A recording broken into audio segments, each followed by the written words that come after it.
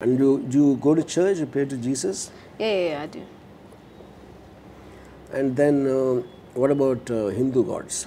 Hindu gods. So here's a controversial thing that I'm probably going to say. I don't believe in them. You don't believe in? No, I don't follow it. Well, maybe when I was little, I thought it was like, oh, cool, magical powers and that. But, you know, yeah. Okay. So you don't follow Hindu gods, that's what you're saying? Yeah. Okay. Now, what do you think is the primary difference between Jesus and Hindu gods?